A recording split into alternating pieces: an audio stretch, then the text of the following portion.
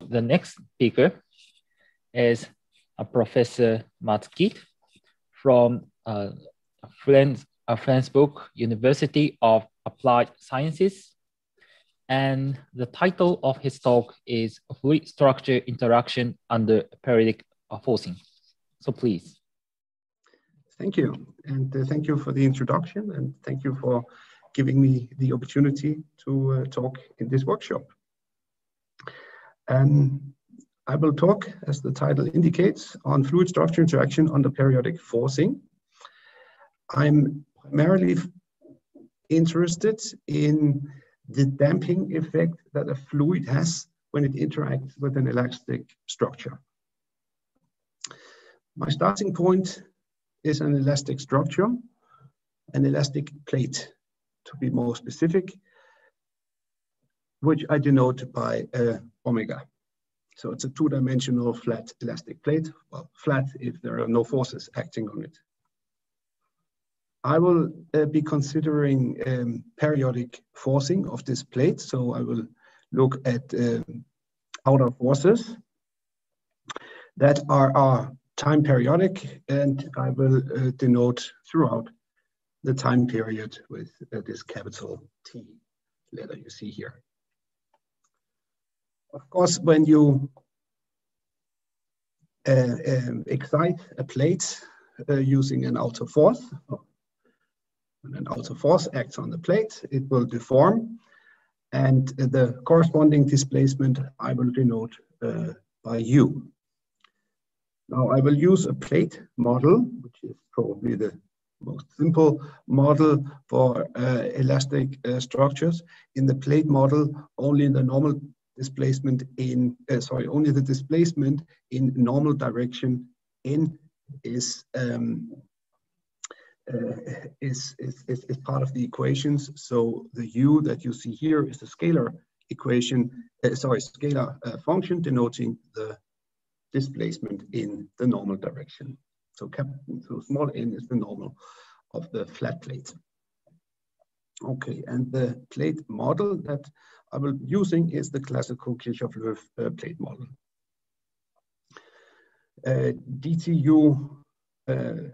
dt squared u plus pi Laplacian u is equal to the normal component of the outer force. In the Kirchhoff-Löw plate model, only the normal component of the outer force is taken into consideration. And of course, in order to obtain a well-posed problem, I need to impose boundary conditions. And typically, when you look at the equations of motion, you also introduce some initial values. A few more comments on the model. It models an undamped elastic structure. There is no damping mechanism in this model. So periodic forcing can lead to resonance in this structure. I have been told many years ago that whenever I work on physical models, I should understand the physics behind the problems. So I looked into the physics of the plate model some years ago, and I have to admit I do not, I never understood really the physics behind it. Now I believe that is not really derived from physical principles. So this is important to have this context in mind when I later make some statements concerning the physics of the plate. We have to be careful with the plate equations. They are not derived, as I write here, from physical principles, but at least as a toy model, it's very good. And of course, it's more than a toy model because it's used in a wide variety of applications.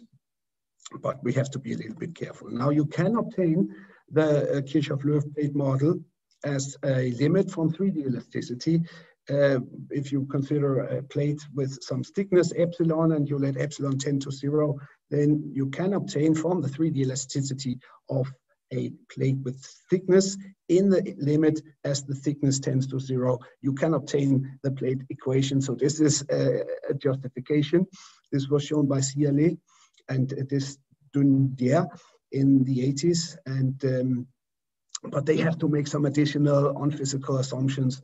So even this result doesn't really justify the plate model. But as I said, it's as a first model to understand. Well, what I want to understand is the damping effect of a fluid that interacts with an elastic structure, and as a first model to understand this phenomenon, the Kirchhoff-Löw plate model is quite good, as we will see. Okay, so as I mentioned, there is no damping in the plate on the Kirchhoff-Löw model. So a periodic forcing may lead to the onset of a resonance. And this you can see very easily. Just take some eigen function, I call it here V, and some corresponding eigenvalue of the bi-Laplacian, with of course the same boundary conditions as we had before in our plate model. Then you can construct, using this eigenfunction and eigenvalue, a periodic forcing. I put here an epsilon in front of it in order to indicate that it can be very small.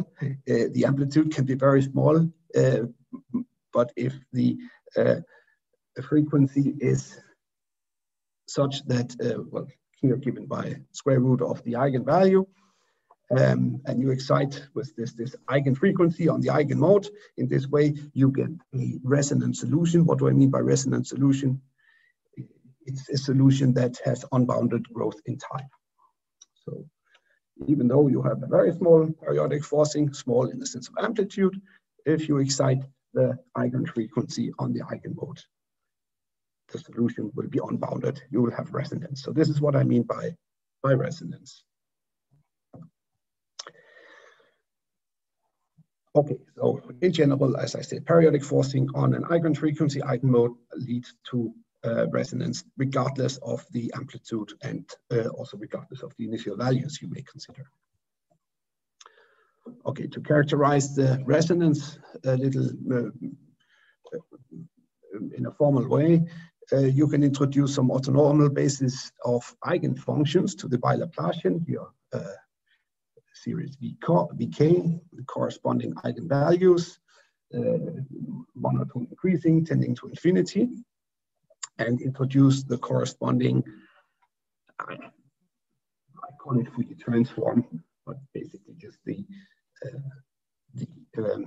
mapping that takes an L2 function and projects it onto the different eigenfunctions. Then you get, well, a Fourier like type transform from L2 to the series of square integral coefficients. Okay, and let me also introduce the torus corresponding to the time period of the forcing. Okay, and if t, you see here is the classical Fourier transform on the torus. So it's an expansion essentially of an L2 function into its Fourier coefficients. Okay, so now I introduce the product or the composition of my two Fourier transform, one the Fourier transform in space and the Fourier transform in time. I call it this product, call it F, and I get kind of, well, let's call it a kind of a Fourier transform or a spectral calculus in a way, like this. So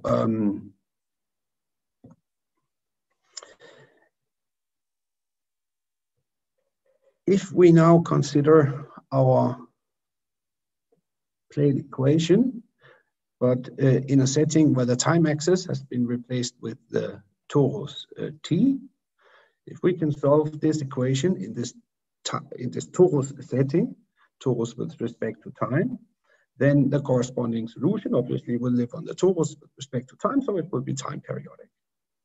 Okay. Solution to this problem here, we obtain by employing our Fourier transform. And well, we obtain an equation for the solution. Now we have here a kind of a Fourier symbol. If we can divide by this symbol and imply our inverse Fourier transform, then we have a explicit formula for a time periodic solution U. So, well, we have found, if this formula is well defined, a time periodic solution. So if you can find a time periodic solution, then it's easy to show that in fact any solution will be time periodic. And the time periodic solution we can find, as I said, if we can invert the symbol here. When can we invert the symbol? Well, when it doesn't have any zeros. So if the support of the outer force is a set that does not contain any zeros of the symbol, then I can invert or solve this equation for the U, and I get a time periodic solution, and then don't get resonance. On the other hand, I get resonance. I can show if the opposite is true, if namely the support of the Fourier transform of the outer force coincides with some of the critical values of my Fourier parameters. Here I call them L and K, namely the parameters where my symbol doesn't invert. Okay. So that's a way, basically. I mean, with this characterization here, I'm just saying that a force that I get resonance if and only if my outer force excites an eigenmode on an eigenfrequency. It's just a fancy way of saying exactly that. So nothing new here. Okay. But I like the formalism. I will use it again later. Now let me introduce some damping, because that's essentially what I'm interested in. But what I'm really interested in is a damping coming from a fluid interaction with the structure. But before we start with a complex damping from a fluid, let's look at a simple damping. The term dTu in the plate equation constitutes a simple damping, right? dTu is the velocity, so what you're introducing here is a force proportional to velocity, so it's classical damping.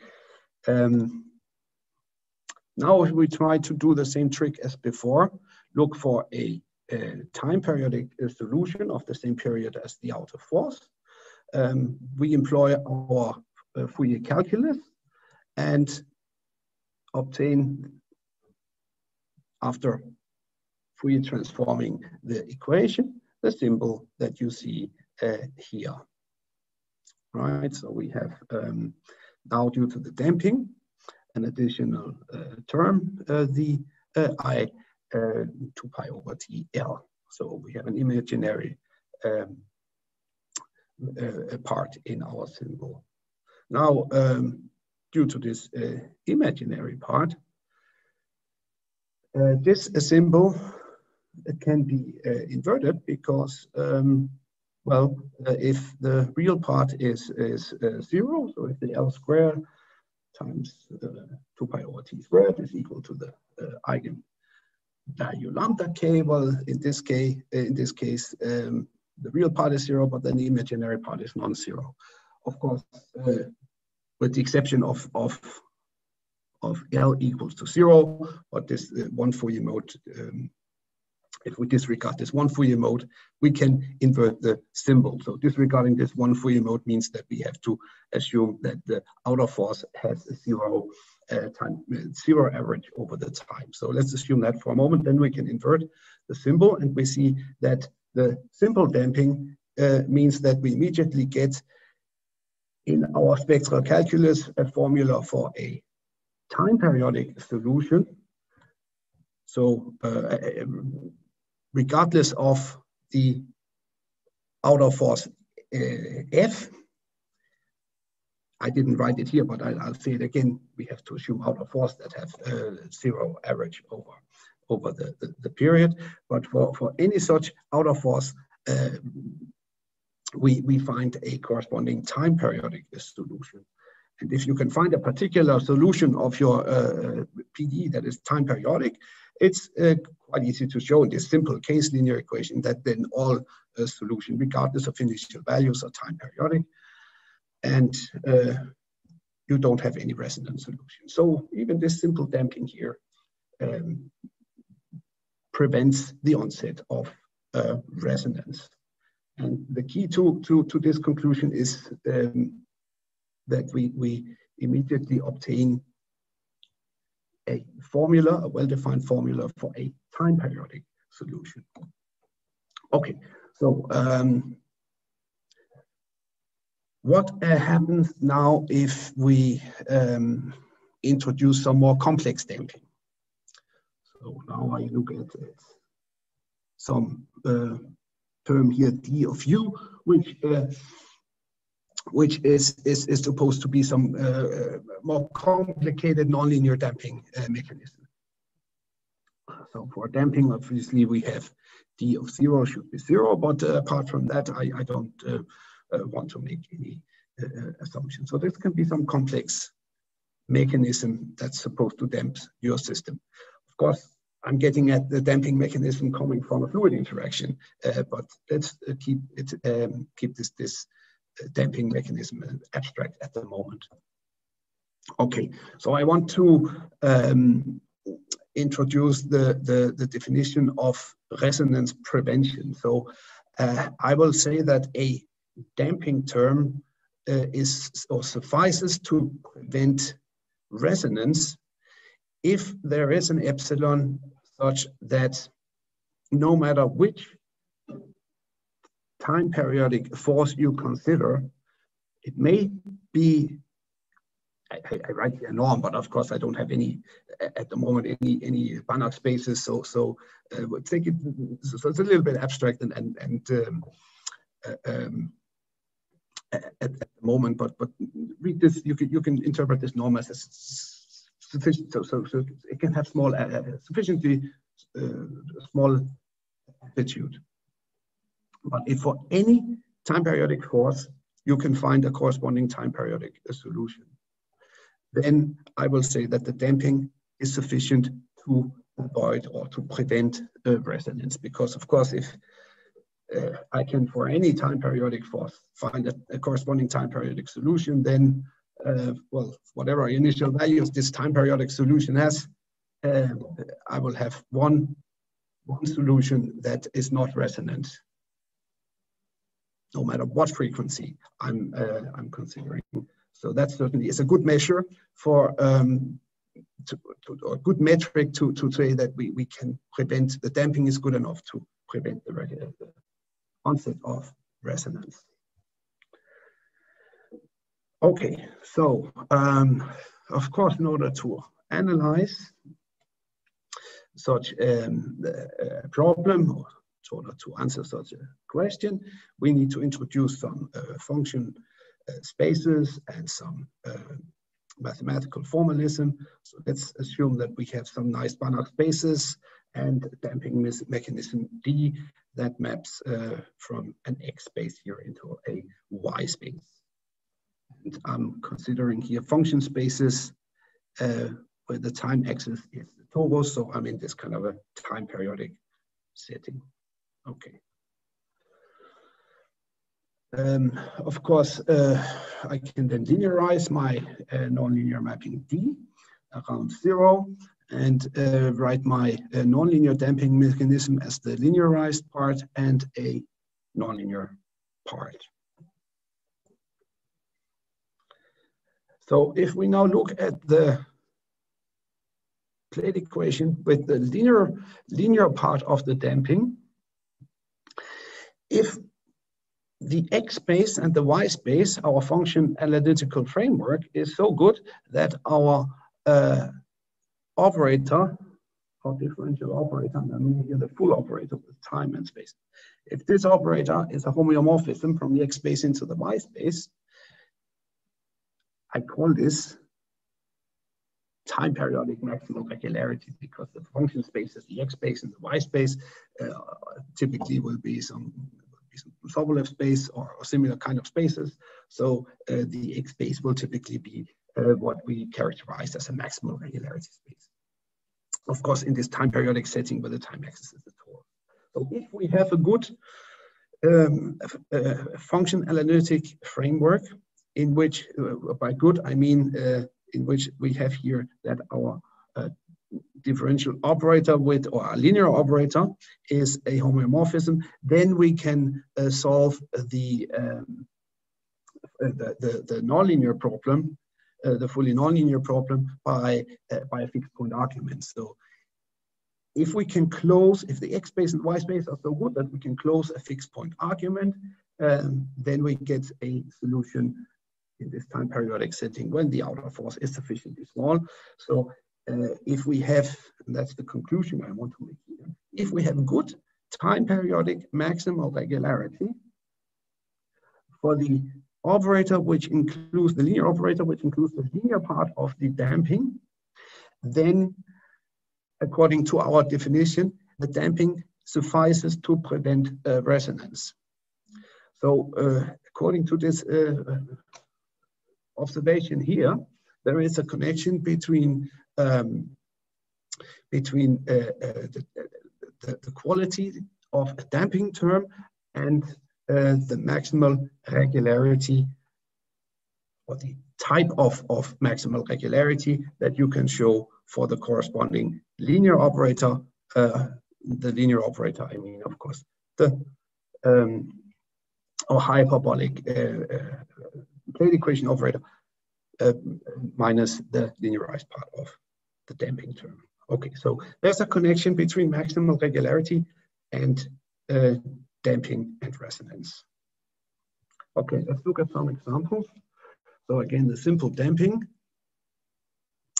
If we introduce the simple damping dTu from before, we immediately get a solution for our time periodic solution, and we can check that in this representation formula, we can take one time derivative, and our multiplier here stays bounded. Yeah. Of course, it's not, again, why is it bounded? Well, if you look at the denominator, of course, the real part can be 0, but in the region where the real part is 0, we have L squared is proportional to the lambda k. So, well, actually for the time derivative, it doesn't matter because I have L here and I have L here, but let me move on to the space derivative. So if I take a Laplacian, so in my spectral calculus, my spectral calculus is based on eigen functions with respect to the B Laplacian. So a Laplacian is at least morally the same as in the Fourier space, or in my spectral space, equal to the square root of the lambda, of a lambda k. I have not introduced a boundary value, of course, so it's take it with a little bit of a grain of salt here, but it's just to convey an idea at the moment. Anyway, so if you look at the Laplacian of u in this calculus, well, this is also the corresponding symbol, corresponding multiplier here is also bounded, because when the real part of the denominator, namely the real part here, is 0, well, then the L square is proportional to the lambda k, so L is proportional to square root of lambda k, and of course, in the imaginary part, we have an L, so we can have in the numerator a square root of the lambda. So,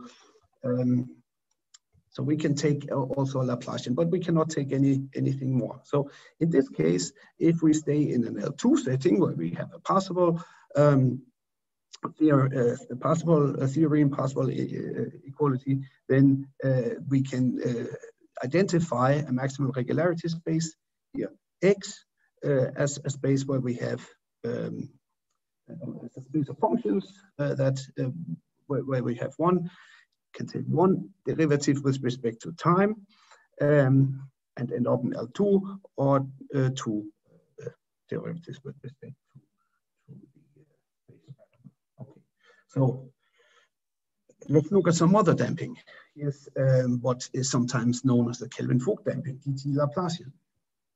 We do the same trick. Should be U here. We look at the equation with the damping. We employ our Fourier transform.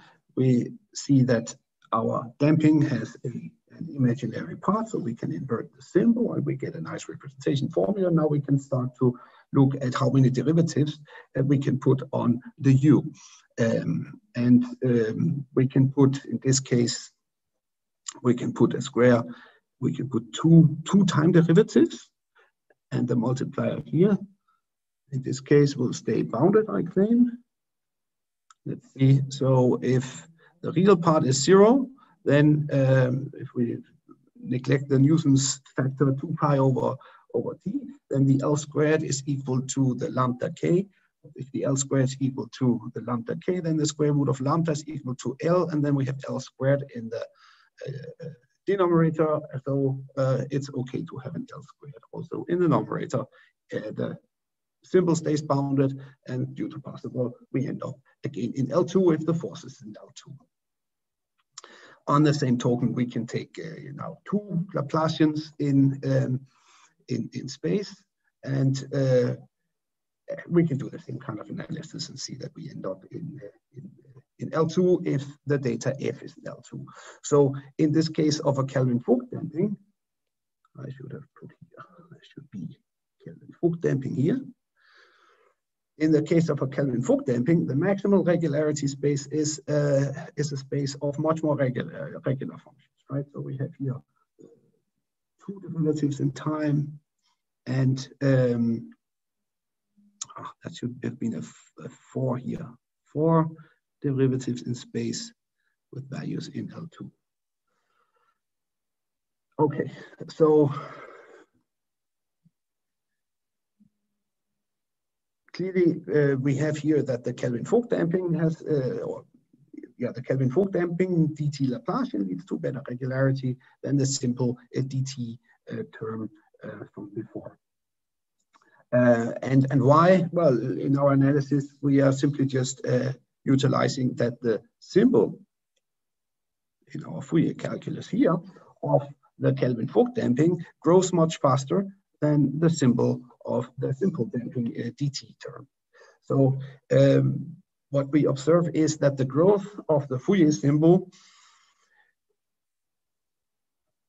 in a way quantifies the damping effect of the damping term. Almost to be more precise, if you have a nonlinear damping, then the Fourier symbol of the linearized part of your damping, the growth of this symbol of the linearized part, this is what quantifies, in a sense, the damping effect. So why am I telling you this? Because I need at some point, or I want to reach a point where I can quantify the damping effect coming from a fluid in a fluid structure interaction problem.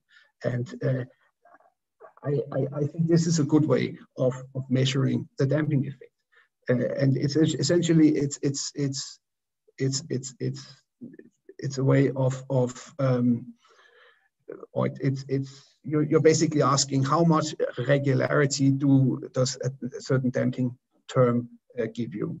The better regularity for the corresponding linearized operator, the better the damping effect, because, well, the more possibility I have to close a fixed point argument and show existence of a time periodic solution, which is for any sufficiently small in amplitude right-hand side. And that was my measure for avoiding resonance, or my criteria for avoiding resonance. So, okay, so that's a way to measure a damping effect by using this kind of spectral or Fourier calculus.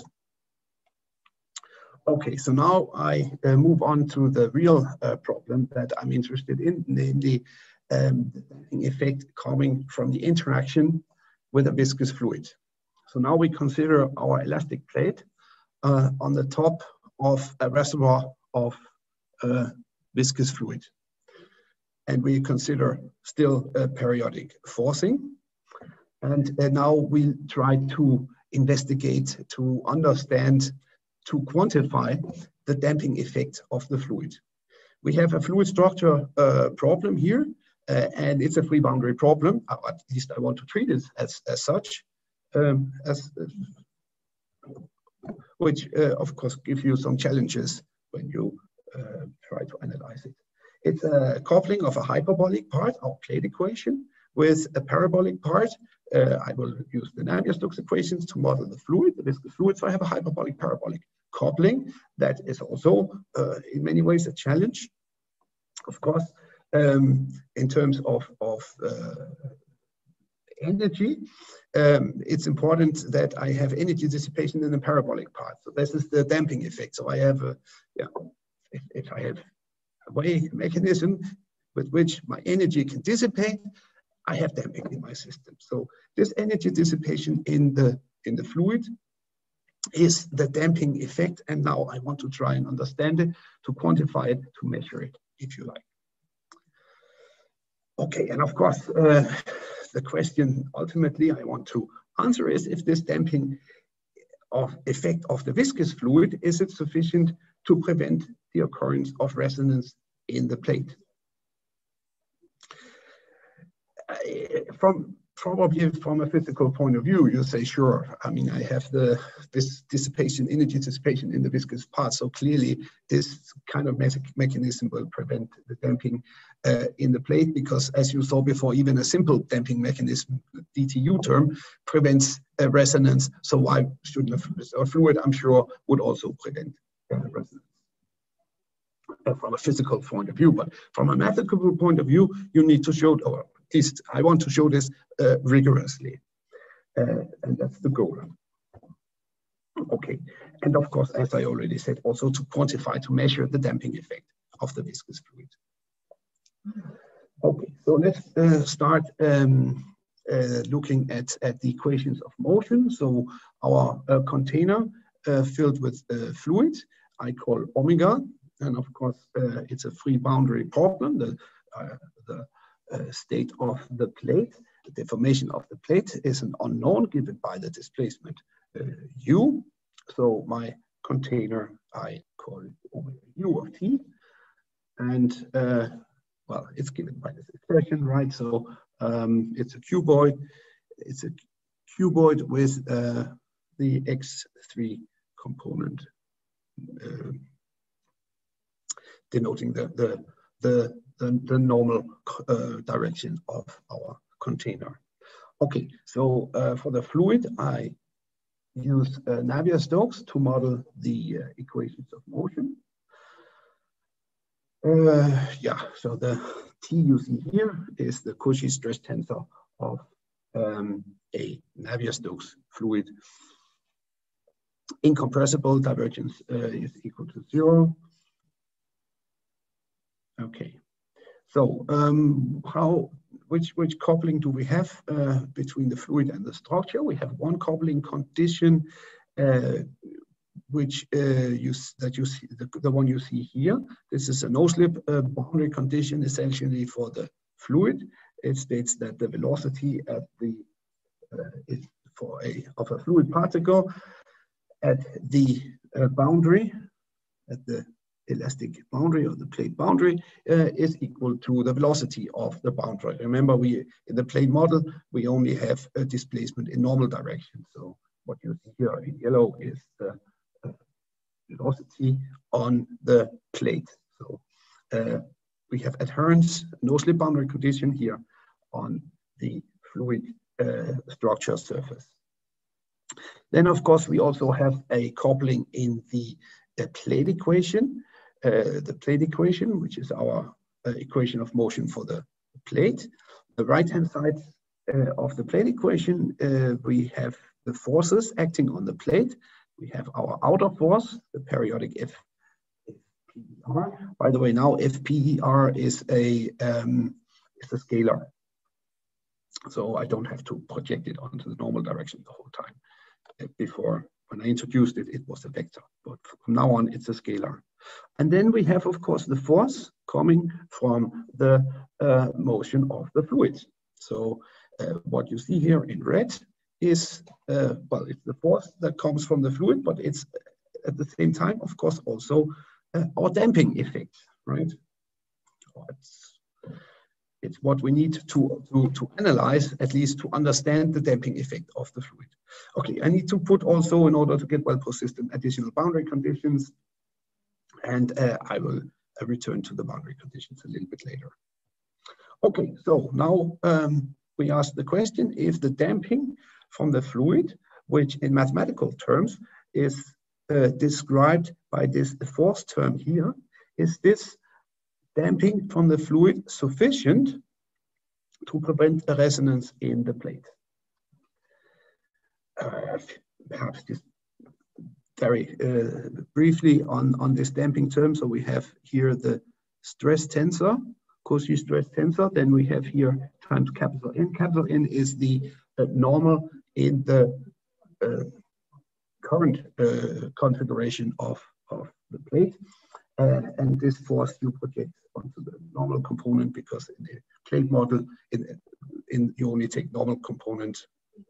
A normal component, I mean the normal of the reference configuration, small a. Okay, so this is this classical way of introducing or describing in the plate model, or introducing into the plate model, the force coming from the fluid. Okay, and this we have to now analyze to understand the damping effect that lies behind this term here. Okay, so yeah, so now the abstract damping mechanism that I called du from before now has is from now on a specific term given by, well, essentially given in terms of a solution Vp to the Navier-Stokes equations. But of course, the solution to the Navier-Stokes equation, the only input you have in the Navier-Stokes equation is the data coming from the motion of the plate, so the u. So you can interpret or you can view the solution to the Navier-Stokes equation as a function of u. So at the end of the day, you have a damping effect that you can view as a function of u. So that you can use the formalism I introduced before to analyze it. Okay, so now I start with a rigorous analysis of this fluid plate system. I introduced, to be honest, I cannot see. I'll just check here just a second. Yeah, okay, so I wrote here damped plate. I suspected as much. I will now rigorously, as the first step, analyze the fluid structure equations with an additional damping mechanism in the plate. So essentially, I will be cheating here to begin with. There's a reason for that, and I will explain in a minute why. Okay, but the elastic plate, I will look at the most simple of geometries, namely the elastic plate being just a square. So how my computer works again, very good. Okay, so we have a container filled with fluid as before, and we have the Navier-Stokes equation for the fluid in the container. We have the no-slip coupling condition of velocities on the fluid structure interface. And we now look at the elastic plate equation, or the plate equations, with an additional internal damping term. This is the Kelvin-Vogt damping term from before, and of course, this is cheating on my part, I'm introducing, in addition to the damping, the red damping that from the fluid, I introduce also an internal damping in the structure. But there's a reason for this, and the reason is that I need the additional regularity to begin with, or at least it becomes very difficult if I don't have the regularity. In my later talks on Thursday and Friday, I will talk about what happens if you remove this internal damping mechanism here in blue, the Kelvin-Vogt term. Of course, the goal is to remove it, but for now, just to figure out how to analyze the problem, we introduce the term. So again, I will explain you during my analysis why the term is important to begin with, at least, and or at least why I need to cheat at this point. Okay, so of course I need additional boundary conditions on the lateral faces and on the bottom of my container. I will introduce those in a moment. And yeah, okay, so these are the equations of motion I will be looking at. I will introduce periodic boundary conditions. So this is actually also a way of cheating, because periodic boundary condition, when I say periodic boundary condition at this point, I mean periodic with respect to the to two spatial directions. Now, periodic boundary condition in this kind of setting here is so in my view, very unphysical. So again, I'm unfortunately moving a little bit away from the physically reasonable scenario, but this is the easiest way to analyze the problem, to look at these boundary conditions. So as a first step, as a toy model, if you like, we take periodic boundary conditions. It's very difficult to get rid of them, by the way. I will return to this question later. So what does periodic boundary condition mean in our model? This means here that I assume that in the x1 direction, my data and solution are periodic in space and also in the x2 direction. On the bottom face of my container, I take a no-slip boundary condition. Okay. So, and also for the plate equation, for my displacement u, I consider these kind of periodic boundary conditions with respect to space. Now, in order to get a well-posed system, when you have periodic boundary condition, you typically also need to introduce a average condition. This average condition coincides with the volume condition that you need anyway, because the divergence is zero. I include it here in my system of equations to solve. Okay, so in the beginning, I already played with the idea of introducing tori to impose, in order to impose a periodic boundary condition. I did that before in time. Now I do it in space. So the periodic boundary conditions are imposed by simply choosing as the spatial domain this torus squared, right? Now, if I change I'm changing my geometry here, but a very simple change of geometry.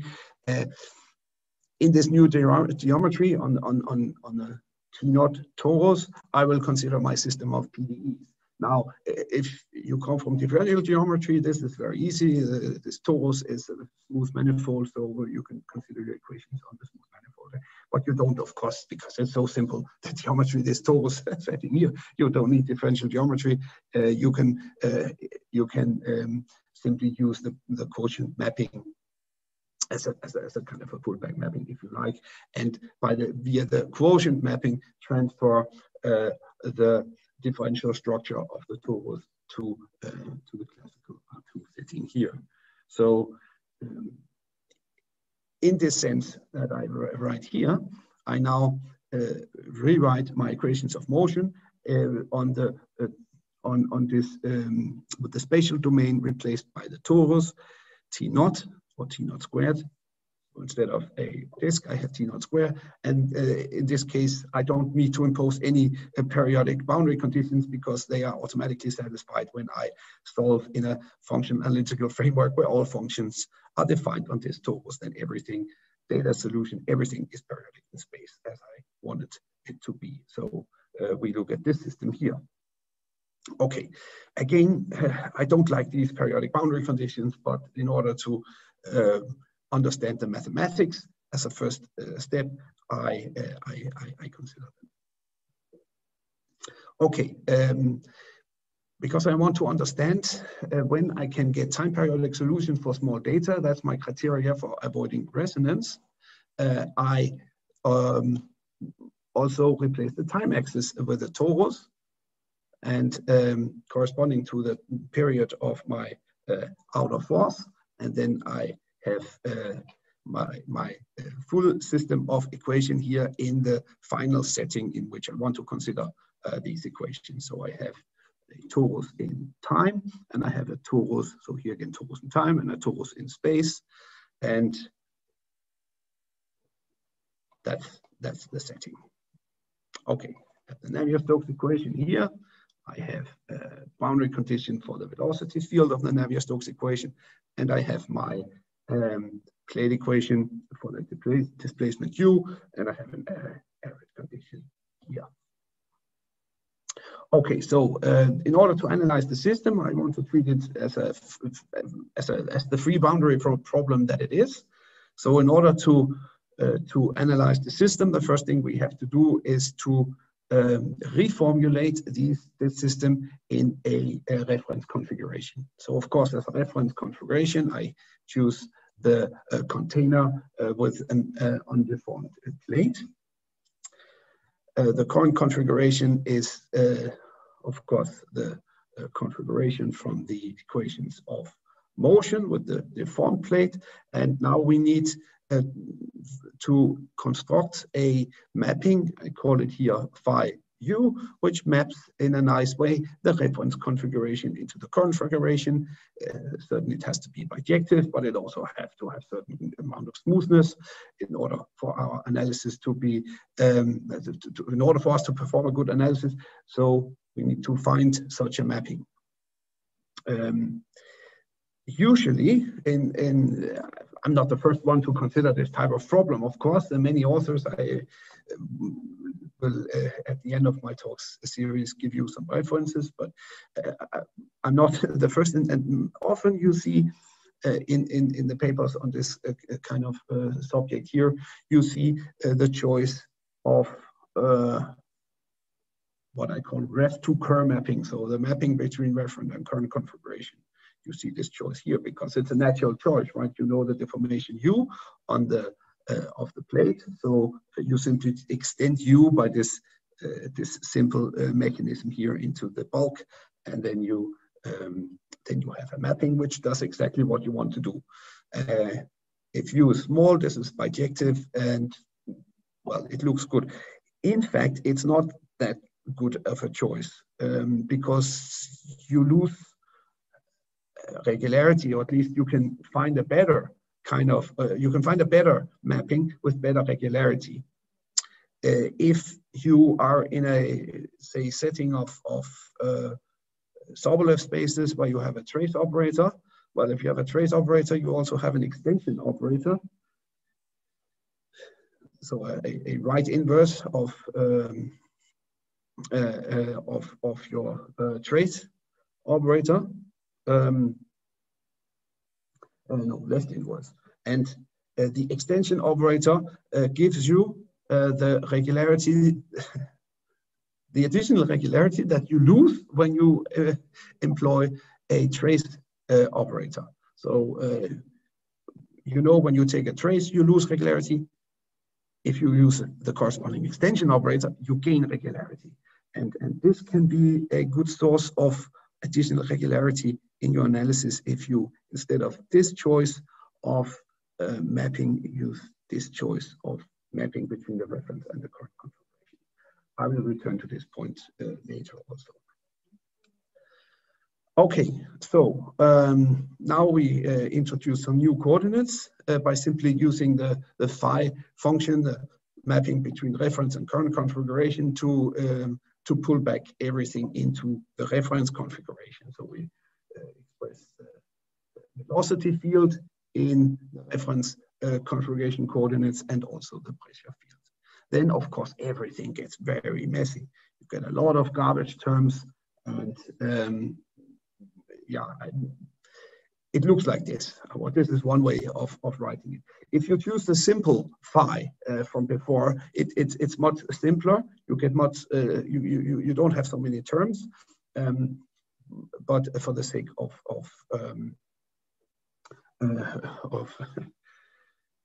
that you can also use the more sophisticated mapping phi. I wrote here the general case. Okay. Yeah. I don't want to really say too much about. I mean, you get garbage terms. It's basically a chain rule everywhere, right? And you produce a lot of garbage terms. You can use the Payola identity to write some of the terms in a nice way. For example, here the divergence of the stress tensor in the new coordinates. You pay a price with the cofactor matrix of the divergence condition. You can write nicely with the Payola identity if you're familiar with the Payola identity. Okay, so it's highly nonlinear, of course, lots of garbage terms. The first thing I do now is I linearize. Okay, so if you recall the phi function, the way it was constructed, we can always write it as even in the sophisticated for the sophisticated choice as the identity plus something that depends linearly on u, and so the gradient is the identity matrix plus the gradient of something that depends linearly on u. So if you now insert these expressions for phi and gradient phi in the equations from before and isolate all the terms of higher order on the right hand side and keep all the linear stuff on the left hand side, you get this say linearized equation of motion that you see here. So you have the Stokes equation, you have of course the boundary values, and you have the plane equation. The plane equation at the whole time was written in Lagrangian coordinates, so that you don't feel the change of coordinates in the plane equation. Okay. We have now, of course, a right-hand side here, F1 and F2, and also the right-hand side from the fluid force, which has a lot of higher order garbage terms.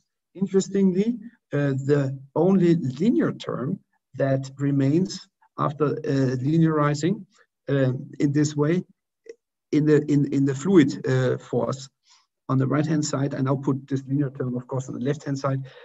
After linearizing the damping term from the fluid, the force coming from the fluid, only this pressure term here remains. That is the only linear part of the fluid force. All the rest is also high order. Okay, so now it looks more manageable. Let me just check the time, a couple of minutes, and then I will stop. Okay, so now I will carry out here a decomposition. So if you just look at the system here again, so I now take this right-hand side F1 and F2 in the Stokes equation and consider I consider a splitting of my velocity field V into a C W, and the C I choose as the solution to this Stokes problem here, where I put the non-homogeneous right-hand side in the mass and momentum conservation equations for the fluid. Okay, and then the rest I connect in another system of equations that I call fluid structure interaction. Okay, so here the same system again. What we see, this is the last observation that I will make today, is that that after doing the splitting here, we have now two pressures, right? One pressure up here in the Stokes part with non-homogeneous right-hand side, and one pressure in the remaining Stokes part, which has where you have the coupling condition. Okay, so if you look at the two Stokes equations, you see that the dependency in this Stokes system down here on the U is linear. Just have this linear term here. So this means that the pressure pi from this from the Stokes system in the FSI equation, this pressure depends linearly on the U. Whereas the other pressure up here, the calligraphic P, this depends non-linearly on U, because it's the right hand side here are just higher order term, a higher order term. So it's a non-linear function of U, essentially. So what I have done here by this composition is I have identified the linearization of the fluid damping. So the fluid damping was given by this term here. So the force exerted by the fluid on the elastic plate, the normal component of this force, highly nonlinear. Now we have identified the linear part and the rest nonlinear part. And the linear part is just this pressure coming from this Stokes equation here. And the rest here is a nonlinear part. Okay, so now I can round up my talk for today, because now I know which equations I need to understand. Now I have the linearization of the damping from the fluid, the L. So I consider now, first and foremost the plate equation, where I have just the linear part of my damping mechanism, which is the pi. So of course the pressure coming from this linear Stokes system up here. This is the linear part that I need to understand. When I understand exactly which damping effect this pressure term has in this equation here, I know I know the effect of that I'm after, namely the effect or that the fluid has, the damping effect the fluid has on my elastic plate. But I need, of course, now to understand this term here. What is, of course, it's a function of pi essentially. Yeah, it's a function of U, but I know I need to know which function and how to determine the regularizing effect of this damping term. Okay, so of course the answer for when we talk about damping effects, we give in terms of a regularity, and here I have a maximal regularity space that I identified as the space that is the canonical space corresponding to this damping effect. Okay, but I see that my time is up, so I will stop here and continue with the proof of this theorem in my next talk. So that's it for me from today. Thank you so much for your attention. Thank you so much for your nice talk. Are there any questions or comments? May I ask you, one is a very trivial question to you. When small n is, I forget, sorry, I may be missing your saying about n, small n. N is which direction? I understand the capital N, but small n. The small n was the normal in the reference configuration. Let me go back. Sorry, I should have put this in. So, oops.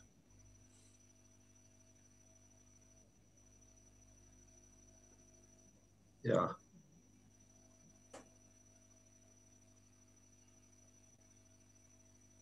So, this is just the normal of the flat plate. So 001. Right. 001. 001. So this was 001. So only it was only here on the first plate. Yeah, sorry, I should have been more careful about this. So it's 001, and the capital N is the is the normal on the deformed plate. So the capital N would be force is only force on the boundary to the fluid is only this in a small n direction. Small n direction, yes. And if you ask me about the physics about this, I don't. It's strange, but this is the way because you in the plate model only the component of the force in this small n direction is taken into account. But so you consider right about wondering about it because you the stress on the boundary displacement of u. U is a displacement of yeah. So u is the displacement of the yeah. Okay. of okay. the plate. No, it's okay. And then the second question is, do you consider the case where dt Laplace u? I don't remember the name of the equation, but that case is that you get exponential decay. So you can treat this equation as in LQ. Yes, and that's dt Laplace u. Yeah, it seems to be more parabolic equation. So yeah. So you're absolutely right. So this is cheating on a very high level because essentially when I introduce this damping term, I completely I obtain a system that is essentially parabolic. So I kill the hyperbolic effect. So yes, that is cheating. The thing is, and this I will talk more about next time. If you don't introduce this term, well, if you don't introduce any additional damping, you don't get LQ, maximal LQ regularity. If you introduce this damping, you get maximal LQ regularity. So there is somewhere in between where the maximal LQ regularity disappears. And so in order to find to treat two polar system, one where I have extremely good damping, which regularizes everything, turns it into, as you pointed out, a parabolic system, exponential decay, if you look at this in my book. And then later I will look at the system without any damping and then compare the two. So for the moment, it's really, it is cheating, not for the moment. Okay. Thank you. Understood. Are there any questions or comments? So, Dr. Oishi, please.